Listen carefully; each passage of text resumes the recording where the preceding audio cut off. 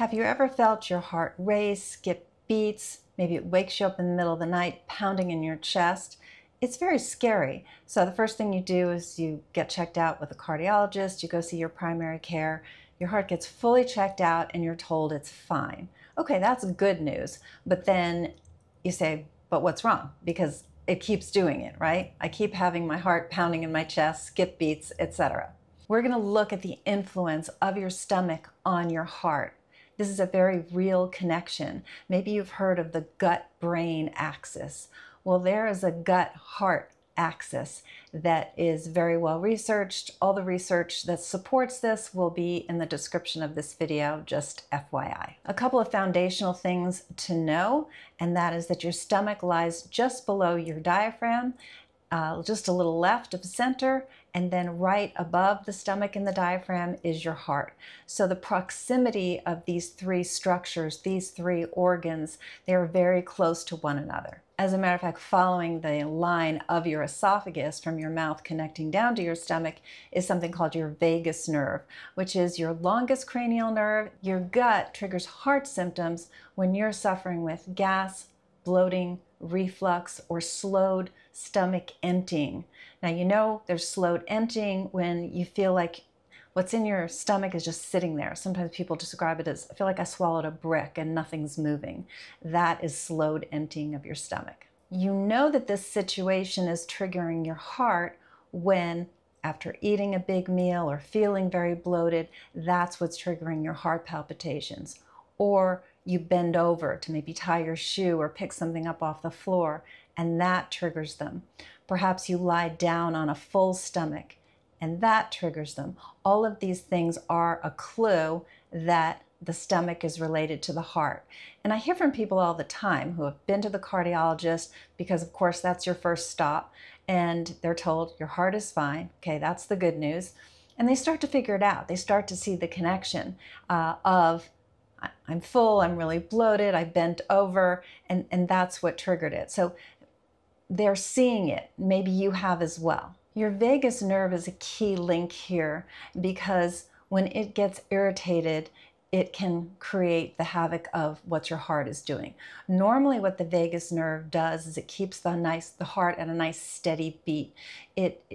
The vagus nerve dominates a part of your nervous system called the parasympathetic nervous system. You've heard of fight or flight, that's your sympathetic nervous system. Well, the other side of the coin is your parasympathetic nervous system, which has to do with rest, digest, and relax. And the vagus nerve is responsible for most of those activities. That's why when your gut is irritated, it can irritate the vagus, and then the heart gets irritated and it starts flip-flopping, and tachycardia, which is a fast heart rate, or the pounding.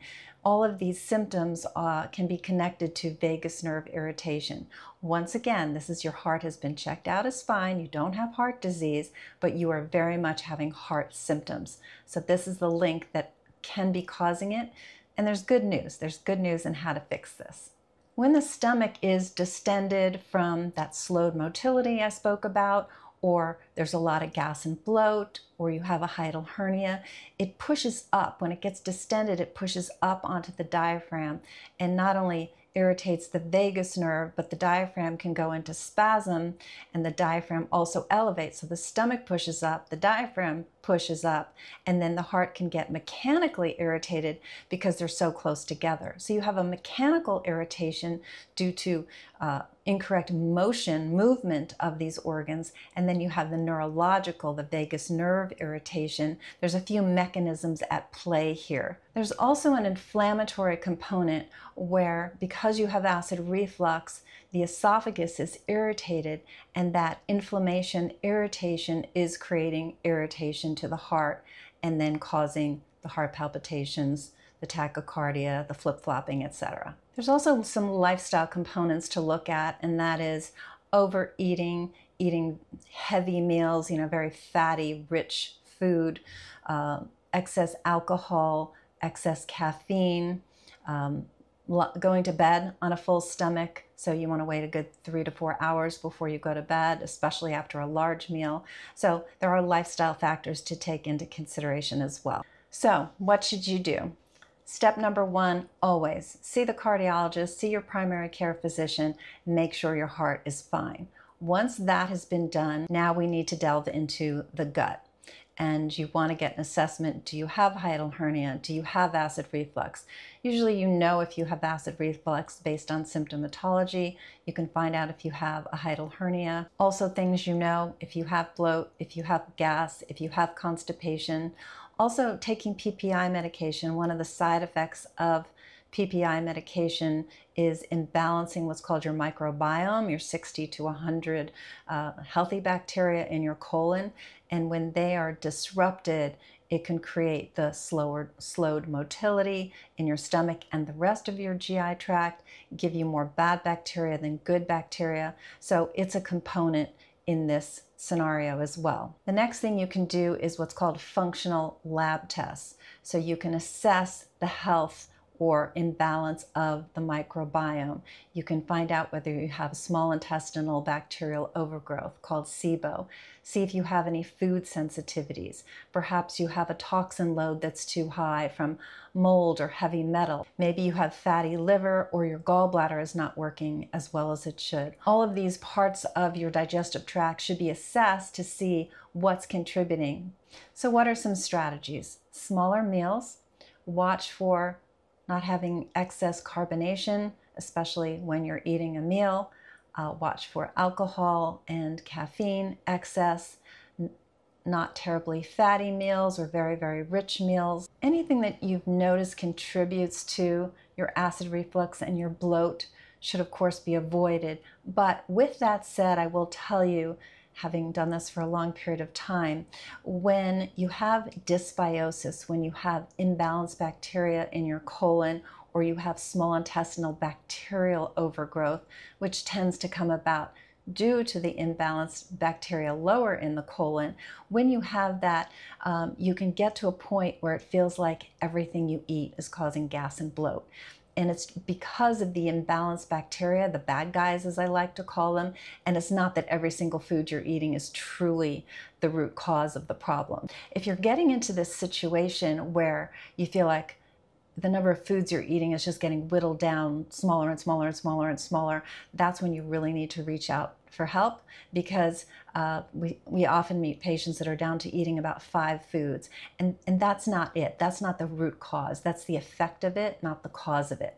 So you're going to need some help, need to get some functional testing to regain the balance of the good bacteria, and then all of a sudden, beautifully, your diet starts to broaden out again and you can enjoy food again. So continuing on with the strategies, if you do the functional testing, which you may very well need to do, then of course treating what you find, learning about diaphragmatic breathing, strengthening the diaphragm does a lot to reduce reflux and take the pressure off the heart. HRV training, heart rate variability training, is really good for the vagus nerve. So there's cold exposure, the physiological sigh is a breathing technique. There's certain forms of exercise that help with HRV. Prioritizing sleep also helps with heart rate variability, helps with the vagus, helps with stress levels. Speaking of stress, learning what's causing stress in your life and any factors that you do have control over. Not all of them are in our control, but those that you can control, trying to strategize what you can do to lessen that burden. That helps the vagus nerve as well. We can't forget hydration. So many Americans are dehydrated, they're just not getting enough fluid. And last but certainly not least, the quality of your diet. A Mediterranean diet is a really healthy way to go. It's real food. You think of olive oil with Mediterranean diet, but you also think of enough lean, clean protein, nuts and seeds, berries, vegetables. It's a beautiful diet. There's a lot of variety in it, but very important that you really focus on real food, not the fast food, not the ultra-processed food, not the sugar, and really lessen your alcohol. That was a lot, I know, but I hear from so many of you suffering with this problem, and I really wanted to address it in a comprehensive format. So I hope you find this helpful and informative. If you do, Please share it with somebody in your life who might be suffering from acid reflux and the scary effect of having heart palpitations when they don't have heart disease. And if you like the channel, give it a thumbs up, subscribe, send me a comment. I love your comments. I answer pretty much every one, and we'll talk soon.